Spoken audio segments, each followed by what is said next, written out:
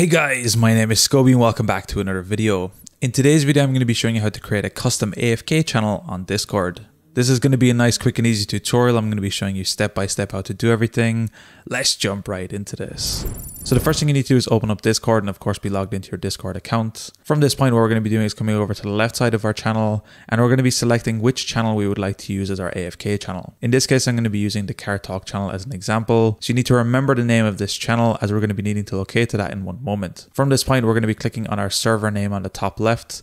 And we're going to be looking for the server settings right here. From this point, we will then be brought to the server overview. And just below this, we can see our AFK information right here. We have two options to play around with. One is the AFK channel, which you can drop down and select any channel in your Discord. In this case, I'll be choosing the Car Talk channel as we mentioned previously. And the second thing you can do is experiment with AFK timeout time. So here you can choose how much time you want for a person to be inactive to be brought to this channel. So now that you have the Car Talk channel selected, you'll then have to click Save Changes on the pop-up that comes up here. And now the Car Talk channel is going to be our AFK channel.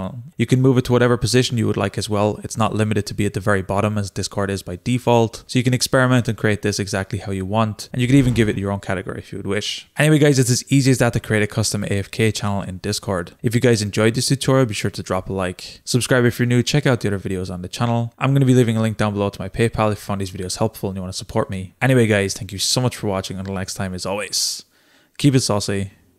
Peace.